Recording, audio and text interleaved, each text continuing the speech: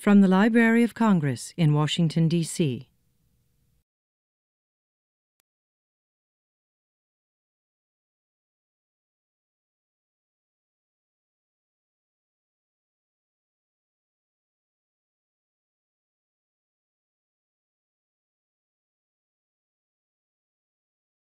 Good afternoon, everyone. I'm Mark Illumination. I'm Chief of the Rare Book and Special Collections Division.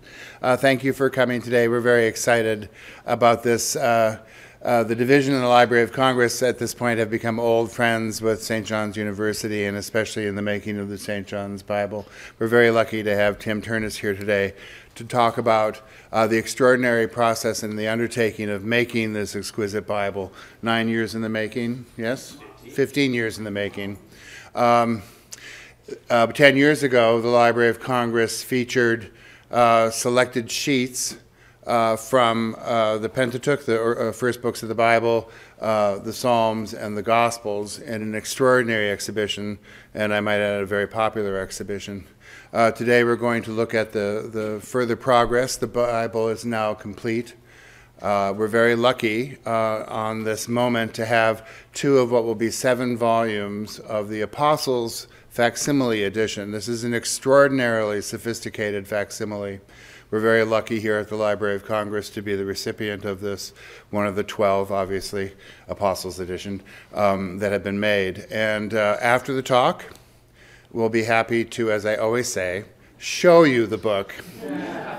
After you hear this talk, I'm sure you'll understand why. We'll be happy to, we'll page through the book for you rather than you doing that for yourself, so we can keep this for other generations to look forward to.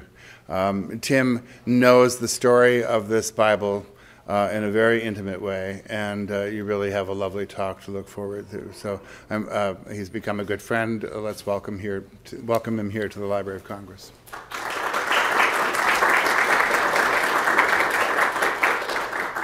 Well, good afternoon, everyone.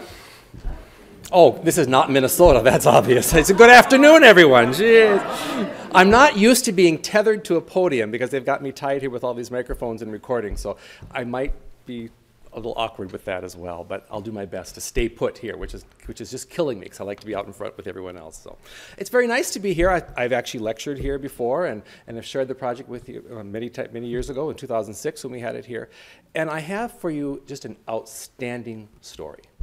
An outstanding story. That's been 500 years since it's been able to be told. Because the last time a monastery did something like this really was 500 years ago. And I always tell people we now know why it took 500 years to do it again. Because it's an incredibly huge undertaking. And it's also a fascinating story. Now, I'm the director of the St. John's Bible, which simply means that I am the keeper of the pages and the keeper of the story. And it really is a good job, trust me. I love what I do. I wasn't always the director of the St. John's Bible. For 17 years, I was an elementary classroom teacher. So truly, one day I was doing playground duty for one day, and then a few months later, I was lecturing at the Library of Congress and thought, life has changed. The behavior patterns didn't really change between the two, but trust me, life has changed for me as well. And now I'm back again, and it's really quite a treat. Because the story of the St. John's Bible, it hasn't been able to be told for many generations, is a fascinating story, but it's also not our story. Because many people don't realize this thing called the St. John's Bible, which we are so famous for, and which is so famous in its own right, is something that St. John's never thought about doing, never wanted to do, and as I always say, we will never do it again. Because it wasn't our idea. The St. John's Bible is something we didn't think about doing. It was the brainchild of this man right here. Now, just so you realize, that is not a picture of me. Many people say I look just like him. I have been walking, this is true, I've been walking down the streets of London and I have been asked for Donald Jackson's autograph. The man is 75 years old. I don't know how I feel about that, but it's the shared body trait that we have here as well. So, Donald Jackson, a world-renowned individual. He's a calligrapher. You think about that. He has made his fame and his fortune with something every one of you in this audience can do. You can all make letters. Think about that. Now, some make nicer letters than others. I make letters. We can all do what he does. But I doubt any of us are going to have an exhibition of our handwriting that travels the globe. I doubt any of us are going to line up around the block to look at our own handwriting. And I doubt the Queen of England is going to hire you to be her professional scribe. Because that's Donald's real job. Donald is, by profession, the senior scribe to Her Royal Majesty's Crown Office in the House of Lords in London. Quite a long title. He's often called the Queen's calligrapher. That's not really his job. He writes things that she gives out. So, for example, he did the royal charter that made Margaret Thatcher a Dame of the Realm. He did Charles and Diana's wedding papers. He did Charles and Diana's divorce papers, all those things. He did not do William and Kate's wedding certificate. The only one he did not do, because he was finishing, and we pressed him to finish the St. John's Bible at that time. So we beat out the future King of England and his wife all the way through. But the story of the St. John's Bible is Donald's story because it was his idea.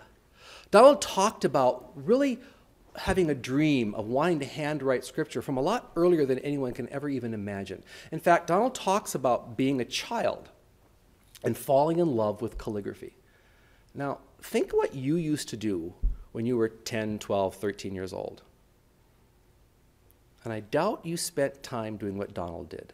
One of his favorite activities would be to go to the local museum or library, go to the rare book room, which of course you have here, go to the manuscript room, and he said, I would look at the cases and I would copy what I saw. He said, I would spend hours sitting in places like this, looking in the cases and recreating. Not tracing, but recreating. And he said, I loved it. Now think about that. And then look at this. That's a letter M that Donald did when he was about 12 years old. I was still coloring inside the lines when I was 12 years old, half the time outside the lines. That's amazing when you look at that. Here's a piece he did a couple of years later, and it does belong sideways. It's called The Reclining Madonna. But look at the difference in skill already that child, I emphasize that child has developed. And he said it was by going in and looking at the way the artists bent the lines, laid their gold, blended their color. He said, by looking at the masters, that's how I became a master myself. What a great lesson for all of us.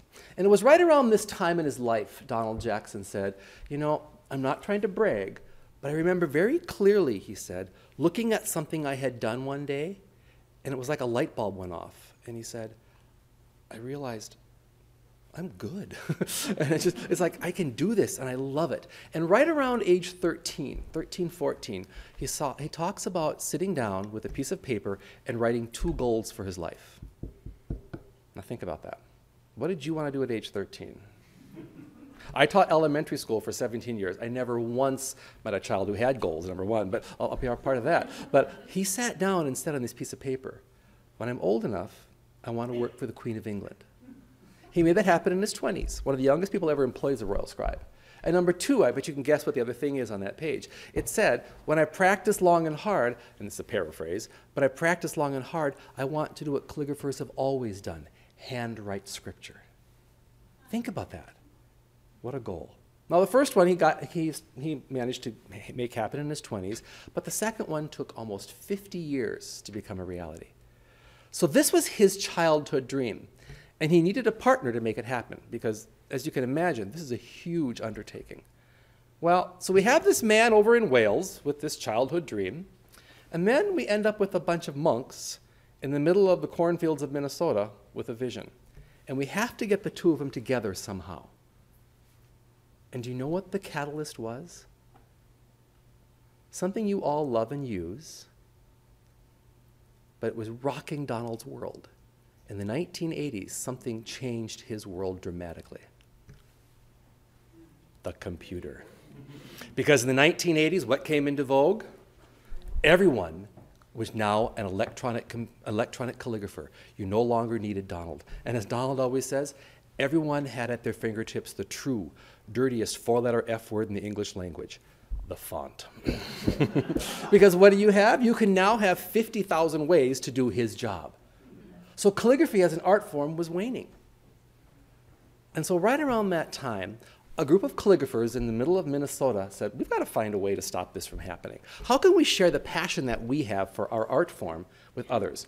Let's see if we can hold a calligraphy conference and get maybe 30, 40, 50 people, the top artists from around the world, to come to Minnesota and talk about the future of our art. And to do that, we're going to need a big name. So they contacted Donald Jackson. And they said, Donald, would you come to Minnesota and teach a calligraphy course and help us deal with this idea of our waning art form? One of the organizers had a grandson that happened to go to school at St. John's University in Collegeville. And they said, I know the perfect place where we can have this. They hired Donald Jackson, and in 1981, he came to the campus. And they got a few more than 30 or 40 people. 500 calligraphers came from around the world, and they turned our gymnasium into the world's largest scriptorium. They put Donald on the stage, he'd make a letter A, and they'd go wild. I'm serious. He'd make a letter B, and they'd drool and scream. It was amazing. But what was most important is that's how Donald got to St. John's. And the reason the Bible is at St. John's is because Donald Jackson encountered something and saw something there that every person who comes on the campus sees and blows them away. Now, has anyone ever been to St. John's in Collegeville, Minnesota? A couple of you here, yes. What's the first thing you encounter when you come on the campus? This. This is our world-famous Abbey Church. In the 1950s, this community of monks hired Marcel Breuer, one of the first one of the big names in the modernist movement, to design and build their church. And the inside is even more incredible than the outside. And this incredibly beautiful mid-century modern church sits in the middle of the campus with this huge presence. And Donald said, I never knew it was there. I never knew it was there. It's an amazing building. And he said, I went in and I stood there in the middle of that church on my very first visit, looking around, and he said to myself, wow, these guys get it. And he said they understand quality, and they understand longevity. And not to be funny, he said, but I had concrete proof as to how they thought. Because here it is. And he said, I realized that they built this in the 50s. It was one of the world's, if not the world's, first contemporary Catholic church. And he said, if they understood that then, they would get this idea, this project that I have in mind. Now, he let that idea percolate in his mind for 14 more years until 1995. And he said, what have I got to lose? So finally he approached the monastery and he sold them the idea this way. He said, what are you doing to mark the millennium? I hadn't even thought about it. He said, I've got an idea for you. How would you like the handwritten word of God, and would you help me do it? Can you imagine being asked that question? I mean, how would you respond? I mean, think about that. Well, like any church organization in the world, it took us 3 years to give them an answer. Because nothing works quickly in the church world. We know that. But you know, very soon it was decided that we have to do this. And in 1998 then, the formal commissioning was done. That kicked off 2 years of layout, planning, labor-intensive work, figuring out the first and last word of every page, putting together his team because he couldn't do it together, fundraising, theological development. All this had to happen until finally, on Ash Wednesday in the year 2000, Donald said, everything is ready, let's begin. And he sat down and he wrote the very first words. And those first words were? You're very good for a public audience. My goodness. Well, let me introduce Donald Jackson to you with a short video. It will introduce his tools, his methods, his materials, and you will get to see his hands at work. And they're very distracting because he's so good with his hands. But also pay attention to what he says, because he really explains how he sees his role in this once in a millennium project. And that's as loud as we can get it, I'm sorry.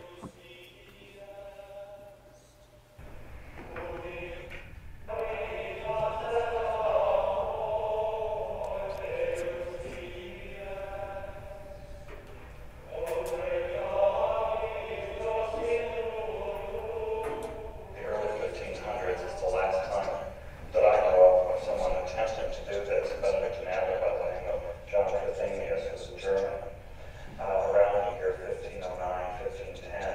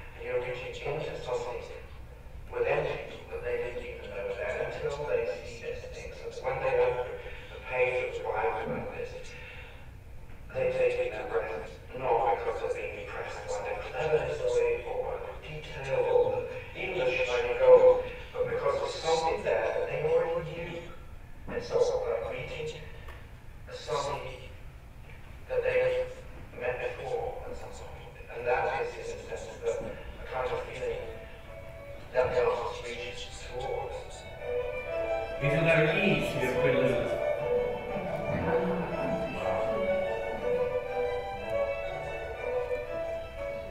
It's the one that will probably be remembered for 500 years from now.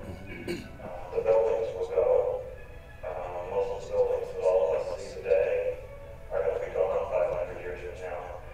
And oddly enough, this one piece of human artistic achievement will probably still be here 500 years from now.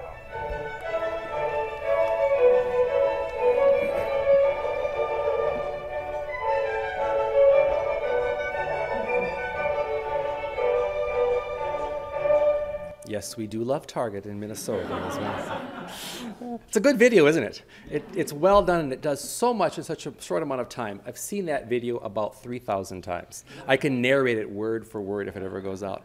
But I always tell myself, every time I've seen it, you know, if I really take it seriously and practice long and hard, if I really work at it, you know, maybe someday I can learn how to separate an egg the way Donald Jackson did. It's amazing when he does that, and he does it to make sure that when he puts it in the bowl, it remains perfectly pure. Because we want to go for something that's going to last 2,000 years. Think of the last thing Father Eric said in the video. As old and as wonderful as this building is, as amazing as that church is, there's a good chance this book, because of the way it was made, because of something as simple as what I'm holding in my hand right now, it will outlast all of this and that. Because we didn't use traditional tools, methods, and materials to recreate the past. We didn't do this as a history project. We chose to use the things that are in this box because there's still no better way to do it today if you want it to last. So, what's in the box? Now, some of you will know, but many of you can hear it. Probably can't see it very well, but it's very small. When I show it to my college students, they all think it's a jump drive, the modern world, yes. But of course, it looks more like what's on the screen now. Anybody know what it is? Yes. This is a stick of ink. And the inks for the Bible are actually quite unique and quite rare. You can pass them around if you'd like to and handle them. The inks for the Bible are quite special. Number one, my favorite part about the inks for the Bible is that, number one, they're very old. They're made in the 1870s. And number two, Donald Jackson bought every stick of ink he would need for the Bible over 40 years ago. Now remember, he didn't come to us with the idea until 95, but he came across these beautiful sticks of black ink in a place that was going out of business in England, in London, and they were selling these ink sticks for pennies a piece. And he said, they were just beautiful. He said, so I bought every one they had, just in case. 40 years ago, he bought 144 sticks of this beautiful black ink. 40-some years later, he used 142 sticks of black ink. He had 2 to spare. Isn't that amazing? I love it. Now, they're beautiful sticks of black ink. We couldn't afford them today because he bought them for pennies a piece. They sell for many hundreds of dollars nowadays, these beautiful sticks of black ink. Why? Why do you think they're so rare and so expensive?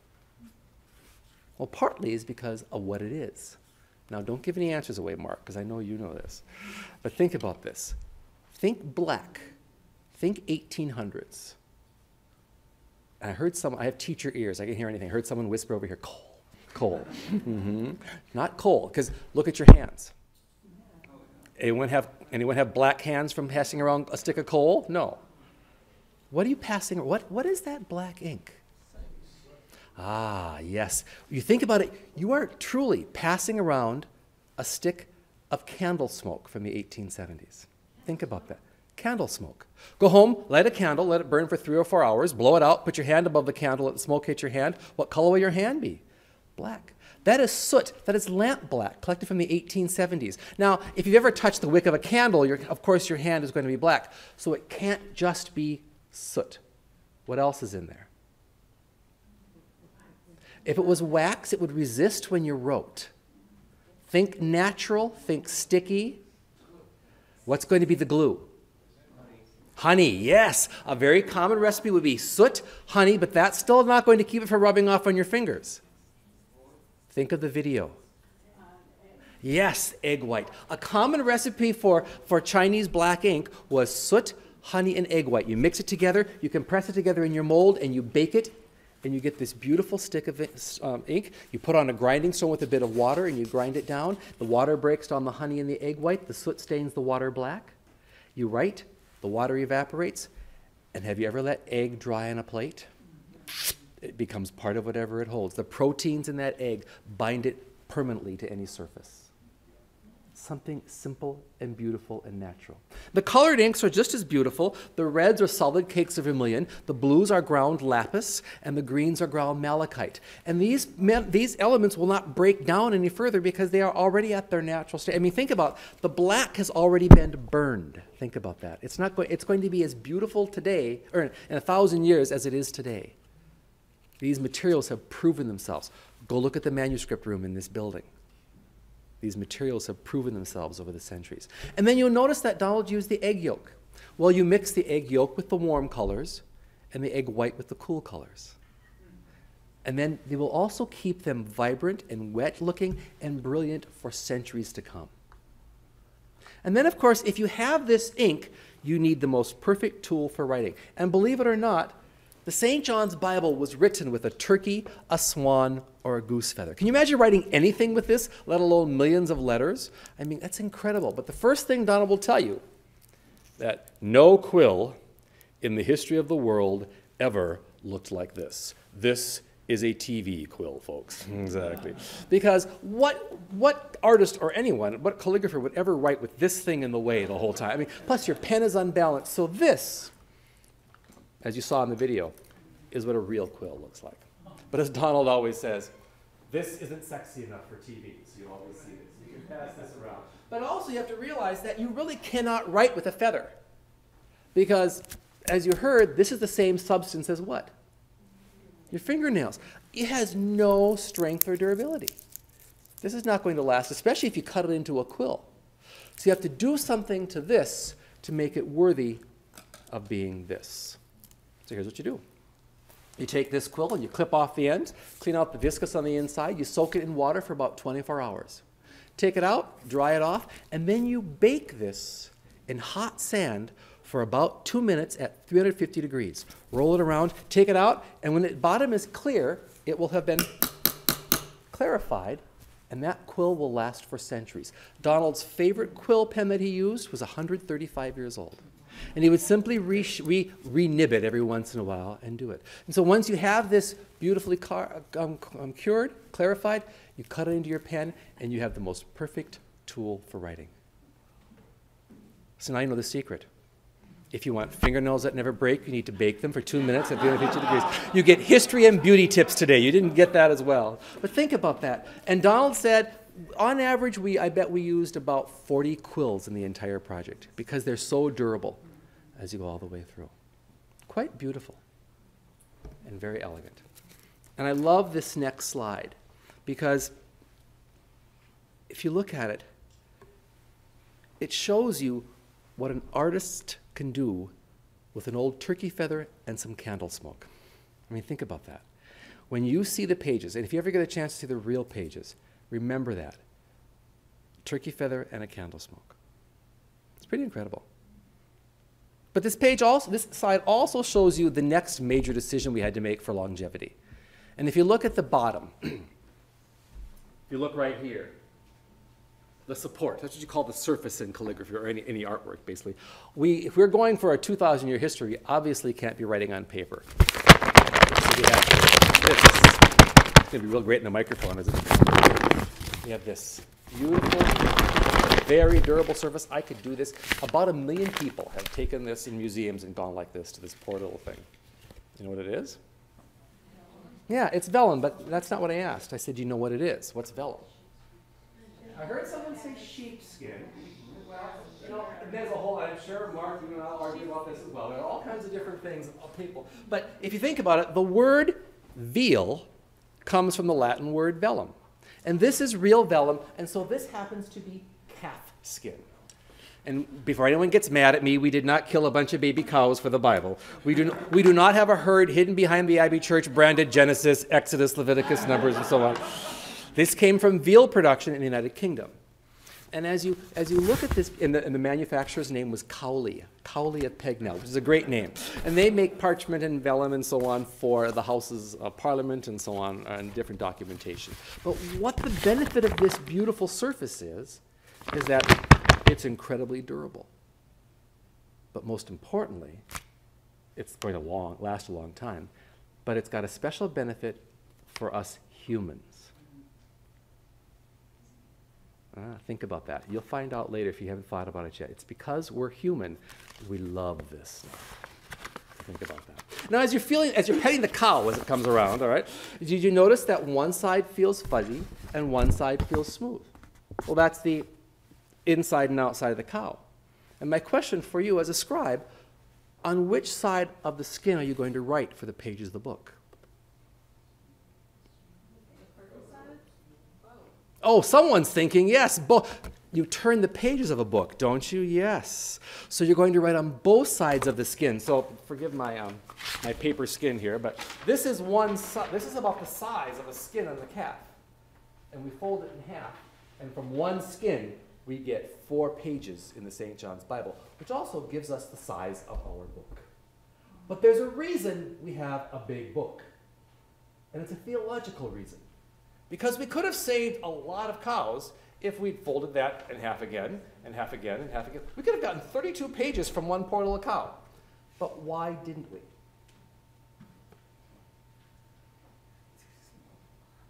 Why didn't we? Well, the size of the script would be very small, but you know what? Go up in the archives, you'll see tiny, tiny print that's really quite amazing. And actually, we have some pages that are written pretty tiny. But why wouldn't we do a book like this? Pardon? It's not magnificent. Yeah, but it's play with that. It won't last. Well, if it's the same materials. But think about it. What does this say? It actually says the same thing that this says. Who's this for? This is, in fact, I even use this like this sometimes, don't I? Think about it. Think about what this says. And who is this for? Who is this for? This is mine. And one of the major reasons we did the St. John's Bible is to remind us that, even this says, this is mine. But what does this say? This says you can't even lift me by yourself. I mean, think about that. What does this say? This says it is ours. It's collectively ours. And one of the main theological elements of the St. John's Bible is that we did this project to remind people that the Bible is communal. And what says more communal than something very large? And as you said, sir, magnificent. In fact, because it's communal and because it's so big, it cannot even possibly be one volume. The St. John's Bible takes 7 books this size to make the entire Old and New Testament. And so imagine what it says on the first time the Bible is bound and carried into the Abbey Church when it takes 14 people to carry the Bible. Does that ever make a statement about the importance of what we think about this? And also the importance of it as a communal work of art. And in fact, that's the primary reason we did this. Is yes, to ignite the imagination, yes, to celebrate the millennium, but to remind us as a people that this is a communal work that's best experienced shared. We could spend truly the rest of the afternoon talking about the minutiae that went into the layout of the pages, the design of everything, because the detail that went into making the original is almost overwhelming. There's one last thing we should talk about before going into the book, and that was the most difficult decision in the entire project. And do you know what that is? Pardon? You're close. We always knew it was going to be English. Which translation do we use? Because no matter which translation we choose, it will be the wrong one. Simple as that. We know what that's like. Well, we had a lot of thought into this, and we wanted a translation that was literal, that was scholarly, that was inclusive, that was approved for use by the Catholic Church and so on. We are Roman Catholic. But we wanted it to be a translation that was used by as many others as possible. And so with that in mind, we chose to go with the New Revised Standard Version, or the NRSV. And that has become the most perfect choice for us. It is literal, it is scholarly, it is inclusive, but many of you may or may not know that the NRSV happens to be one of the only translations of the Bible in English that is officially approved for use by almost every major Christian church worldwide. And many non-Christian traditions, when and if they ever need a translation, will often go to the NRSV. Now, it's very seldom that other traditions do, but they will often use that one. And so it has become the most perfect choice for us. Now, it is the entire Old and New Testament, all 73 books of the Bible, even a few that some of you might have left out at one time. Just keep that in mind. It includes the apocryphal books as well. In the Catholic tradition, we include the apocryphal or the deuterocanonical books as well in the canon. Other than that, it's like every other NRSV you've ever read or ever seen. Ours is just a lot prettier all the way through. Now, along with these beautifully handwritten pages and this whole idea of a communal work, we wanted to bring the St. John's Bible into a new translation, but not a word translation, a visual translation. And so what we did is we incorporated over 160 artworks designed to bring the scriptures into the modern world through the way that many people in the modern world experience almost everything nowadays, visually. So for the remainder of our time, we're going to look at a few of the artworks. Actually, we're going to get you looking at a few of the artworks. And we don't have time to read the passages today, so I've chosen one that I bet almost everyone in this room knows, even if you've never read the Bible, or the Torah, or the Quran, even if you're a strong believer or not a believer at all, if you're a skeptic or a hardcore literalist, I bet you know the creation story. Think about it. Because I bet I could stop the first stranger on the street and ask him or her, by biblical or Torah tradition, how many days are in creation? And almost everyone's going to answer 7, even if they never read it. I could ask the next stranger on the street and ask them by biblical or Torah tradition, who are the first human beings? And almost everyone's going to answer Adam and Eve. Because those passages, those stories that are shared by many traditions are as much a part of popular culture as they are religious culture. In fact, we have court cases taking place right now about them as well. They're some of the most argued about passages in the Bible. Now let's keep all that in mind and then pretend for a few moments that you are the artists for the St. John's Bible. And St. John's has come to you and said, we want you. We've chosen creation. Now we know creation has already been shown 1,000 times throughout history. There are probably more images of creation than there are of anything else.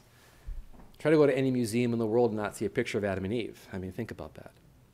Now, as artists, St. John's comes to you and says, guess what? We've chosen creation.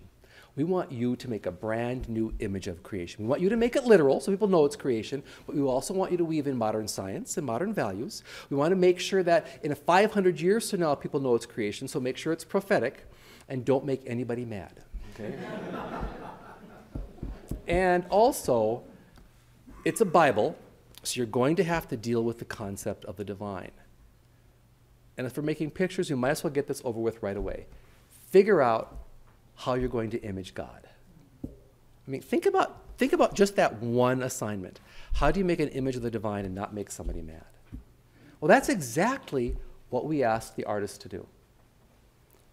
So what I'd like you to do now is I'm going to show you that artwork. And I want you to sit in silence for about 30 seconds and just look at it. And ask yourself, what do I see? Don't talk to your neighbor, just look at it. There's creation.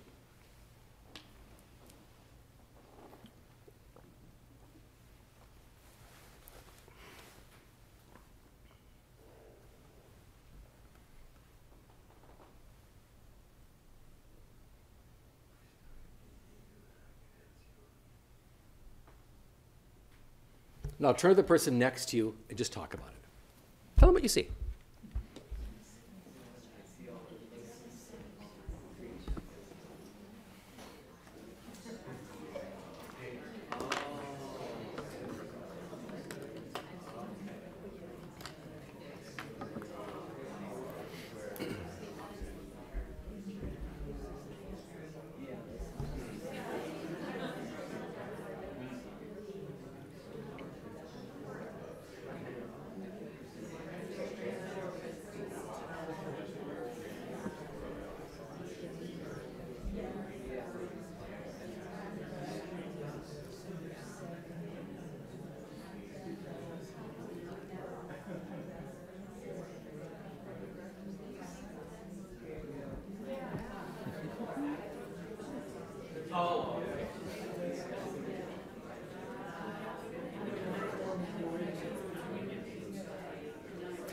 I love watching people talk about this because it's like watching a whole bunch of choir directors. You all start going like this and you point, because it does draw you in, doesn't it? What's the first thing that somebody saw?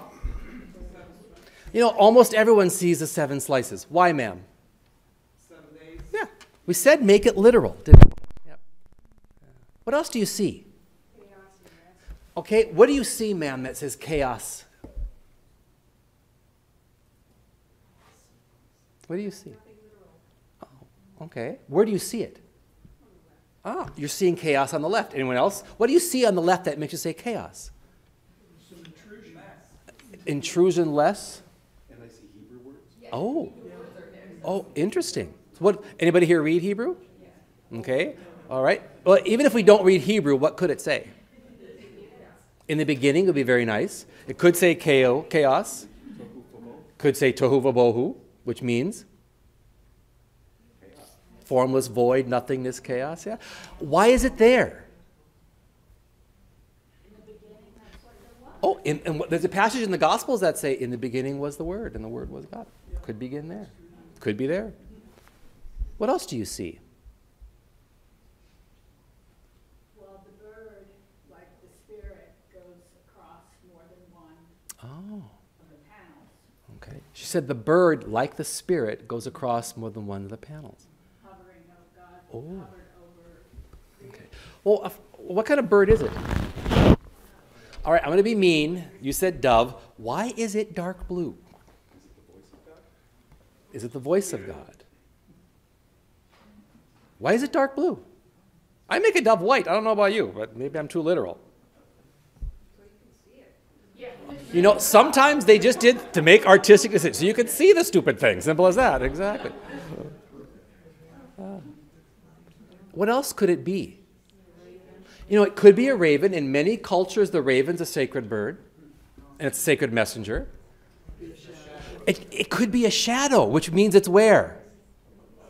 That whole idea of watching over us, hovering. That's a possibility too. Beautiful. What else do you see? You both talked about squares at the same time. To look at those squares and talk to the person next to you about everything those squares do, building on what he just said. Because they do something else too.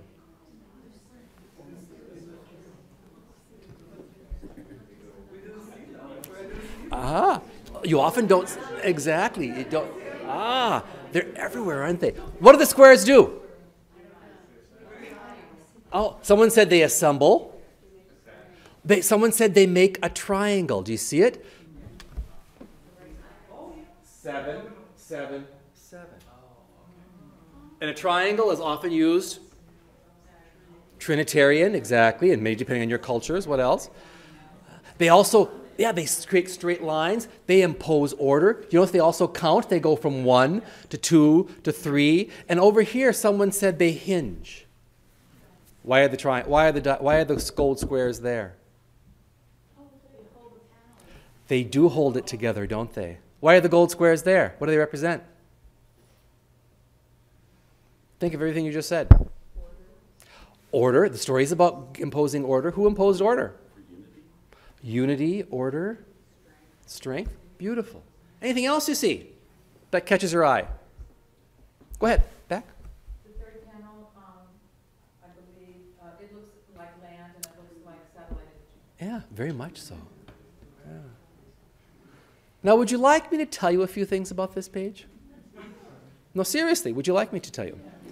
Because be careful with that answer. And here, if you remember nothing else about this talk today, remember this next statement. The St. John's Bible is not a picture book. These are not meant to be didactic illustrations of the stories. They're not meant to say, here's what it means. So we are very careful. We never tell you what it means unless we ask you if you want to. Because what's more important is the fact that each of these engages you to talk to others to find meaning. And if you're talking to others to find meaning, that's a definition of community, the reason we did this. These artworks are designed to be invitations in, to be visual spiritual meditations, and we hope that maybe some people will read the words that are there too. We hope that they enter you in, but if you don't, no big deal.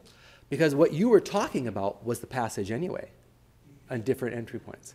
But we're human, we're nosy, we want to know what the artist was thinking, so I'll tell you a few things. Most people notice it begins in chaos and disorder, darkness. Many people talk about the Big Bang. We said weave in modern science, modern values. The Hebrew does read tohu vabohu, so formless void, nothingness. These irregular shapes, anybody recognize those? Those are mathematical fractals.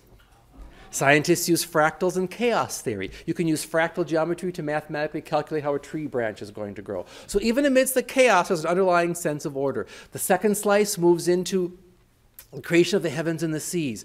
The third slice is correct, ma'am. It's a satellite image of the Ganges River Delta, because we have the formation of land and sea, or separation of land and waters. Then we move into the fourth one, the sun to rule by day and the moon to rule by night and all the stars in between. And did you notice the planetary orbits? Had Donald Jackson put those into a Bible 800 years ago, the church would have locked him away in prison. Simple as that. We understand that we revolve around the earth, the sun right now. Then you move into creation of birds and fish and other animals, and you've got that beautiful dark bird hovering over. I thought your description of it was elegant. Then the creation of human beings. And if you look very carefully, many of those human beings you may have seen before. They are very primitive. They come from famous cave paintings, but one of them is very important. And that is this woman. It's a huntress. It comes from a cave painting in Nigeria. It's one of the oldest images of a female we have on the planet. And she graces the page of the St. John's Bible because in the modern world we understand the equality of men and women. Centuries ago, many of you in this room wouldn't have been imaged that often in a sacred work like this. And then did you see the bottom? No one mentioned him. The little troublemaker down there. Do you see the little stinker sitting there? Yes. That little snake saying, look what's coming around the corner, folks. And then it gives way to this day of order, structure, and rest. But none of you talked about the biggest discussion of all. Where's God? Remember, we said figure out how to image God. You're right, ma'am, that is tough. Ah, very good. That's a very political answer on Capitol Hill. Yes, but you're right. Well, we decided early on that we would never make an image of the divine. Who would say here what God looks like? But we would show you the divine.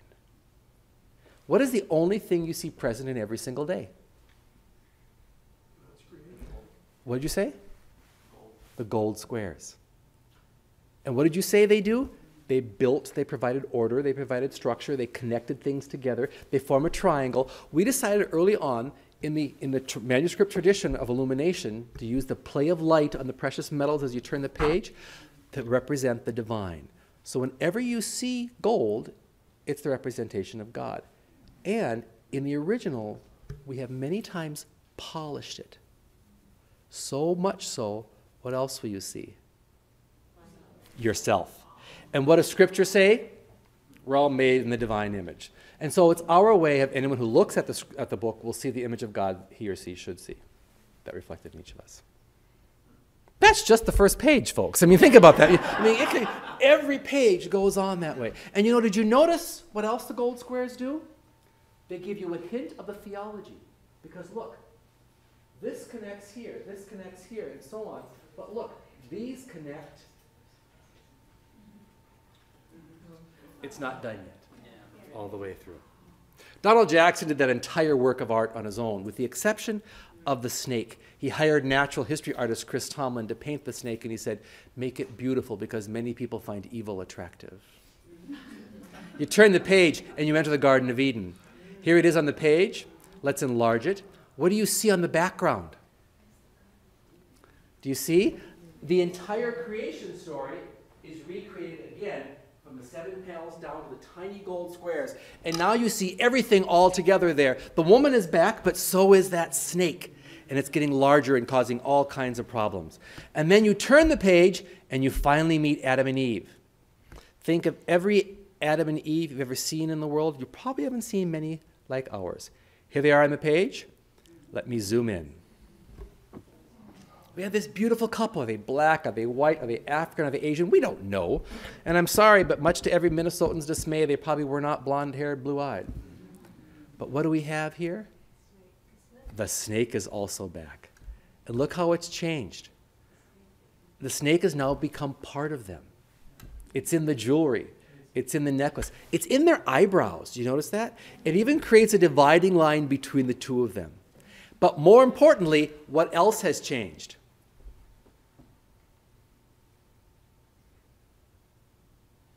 Looking at their expressions. Yes, the expressions are very changed, but something you've seen all the way through is now, the gold is dramatically changed. Do you see in the Garden of Eden? It's all surrounding them. And now if you look at Adam and Eve, it's broken. It's dull. It's hardly present. There's a new covenant. The covenant's been broken. Every one of the artworks in the St. John's Bible compels you to tell a story and invites you in. And we're often asked, who came up with the idea? How do they begin? Well, enter in the committee. There we are, yes. This is the Committee on Illumination in Text, the CIT. And this group of theologians, artists, and scholars chose the passages, and then they visually brainstormed them, typed up notes for the artists, and gave them suggestions. Can you imagine giving an artist a suggestion on how to do his or her work? Mm-hmm. They would email that over to the artists, because remember, St. John's is in Minnesota. The artists are in Monmouth, Wales. They would get those, begin their own scripture study, begin playing with the notes, and then they would start sketching. Here is the sketch for creation. Sometimes they would make it in collage form so they could move things around. Then they would sometimes just do it in sketches. Here are sketches for Adam and Eve. They would do these sketches, make a mock-up, and then take pictures of it and email the pictures to St. John's. The committee at St. John's would look at them and type up feedback for the artist. They'd email the artist the feedback. The artist would roll his eyes and type up feedback on our feedback and email it back to us. We'd roll our eyes and type up feedback on his feedback and mail it back. It would go back and forth like that for anywhere between 4 to 8 months for every single image. Once both sides of the ocean said, these are theologically and artistically sound, not right, but sound, then they would do them on the vellum. And that's how they actually look side by side in the Bible. Absolutely beautiful. Take that process times 160 artworks, and you can see why this took 15 years to create. Pretty amazing. Now, along with the beautiful pages of elegant artworks, most of the work in the St. John's Bible is 1,130-some pages of elegant text. And here's this page, and the first thing you'll notice, and the first thing you'll learn when you look at a page like this, is that you never call this a font. This is a script, or as Mark said, a hand. Because a computer does a font, or a machine does a font, or it's a created thing. This is a hand, a beautifully written hand. There are 6 calligraphers in the St. John's Bible, each of them working to make sure their hands looked as much alike as possible.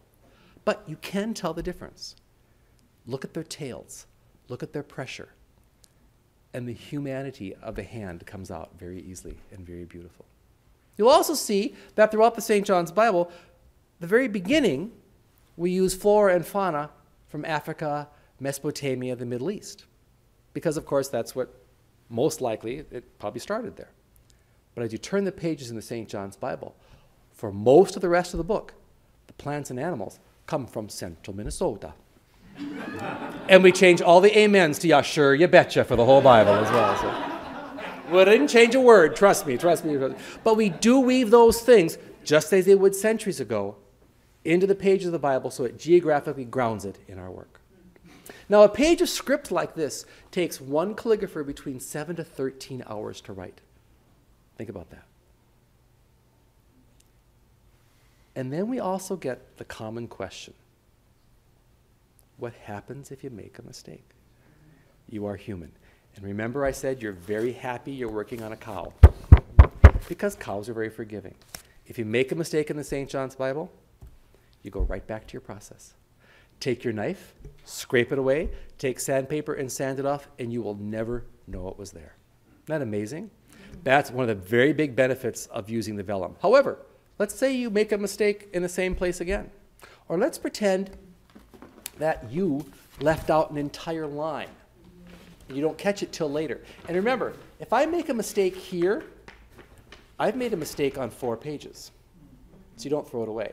So sometimes you make a mistake that's too big to cover up, and if you do, you turn it into something nice. Here is the very first mistake in the St. John's Bible. Here's our sower and the seed. And this page was done backwards because almost always the calligraphy was done first, and the artist did his or her work.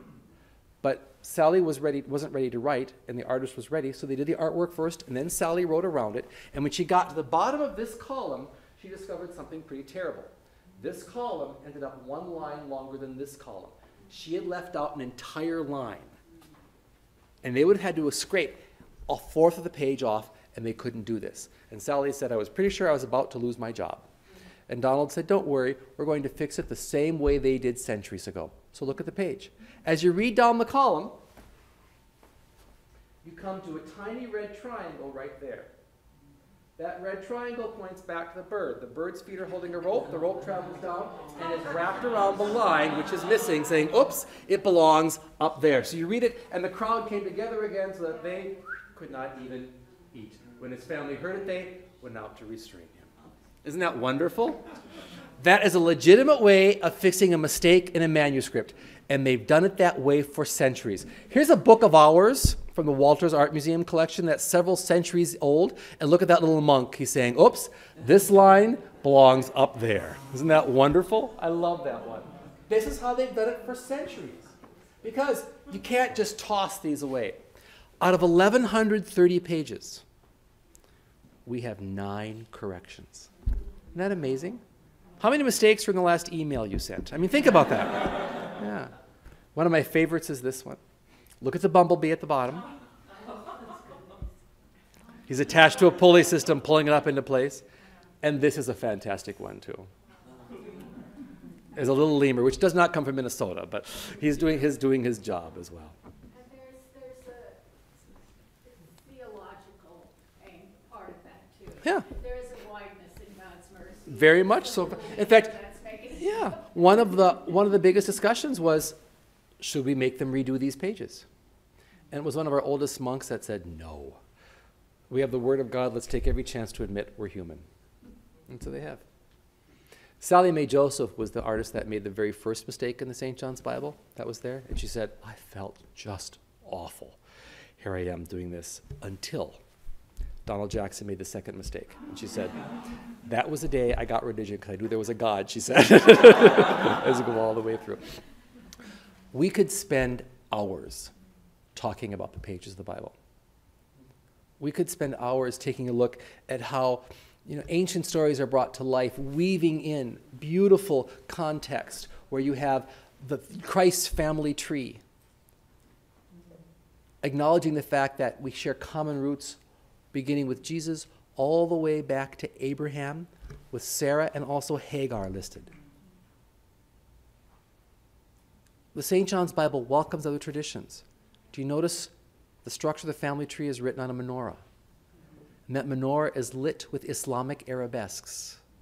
Behind it, a swirling mandala. Beneath it, are connecting everything over here together to a Christian cross. Acknowledging the fact that we all share a common root back to Abraham. The St. John's Bible weaves in modern science. Look at the background of this artwork, and you will see very clearly that in the modern world, yes, we understand our genealogy as a family tree, but we also understand it through our DNA. The entire background of the St. John's, of this artwork, is over a pattern of beautiful DNA, and the DNA is absolutely everywhere. The St. John's Bible is an amazing work of art, and you've heard the story of this, but one thing that's really unique about the St. John's Bible is that for one of the first times in the manuscript world, a commission like this is done. It was finished on May 9th, 2011. We wrote the last words. It took 23 individual artists 15 years to create. At the same time the original was being made, St. John said, we have to find a way to share it beyond our doors. And so we created the finest fine art edition we can possibly imagine of a lithograph copy on paper that recreates the look, the feel, the texture, the quality of longevity of the inks and the materials. It recreates the texture of the gold. Even the fiber of the paper is designed to mimic the way the vellum turns. And these 299 copies, fine art editions, are known as the Heritage Edition. And the Library of Congress and the American people have been given one of those fine art editions called the Apostles Edition. And it was delivered. I had the privilege of delivering, I'm going to skip a couple things here. I had the privilege of delivering this volume when it was brought to the Library of Congress in a few months ago when Pope Francis was here. And it was delivered and given to the American people. Today, you have 2 of those volumes which have been delivered. Over the next several months, all 7 will be delivered and will create a permanent home here at the Library of Congress as well. I will be delivering each volume. That's up to Mark. Trust me, because I've only scratched the surface on the stories that I know. I know I have gone a bit longer than I said I would, Mark. I'm sorry. But if there are any questions, I will stick around and answer them if you want to answer them now. But I want you to think about one thing before you close today. The St. John's Bible is this incredible work of art. But as I've said many times, it is a complete waste of time, money, and talent if it's never used. In 1,000 years from now, I don't want to see a clean book. I want to see it ripped. I want to see it licked. I want to see the pages explored. Sorry, Mark. I want to see it used. Because the legacy of the St. John's Bible won't be the fact that we made it. The legacy of the St. John's Bible will be what we choose to do with it. So do something with it. If nothing else, just enjoy it. Thank you very much for your time here today. This has been a presentation of the Library of Congress. Visit us at loc.gov.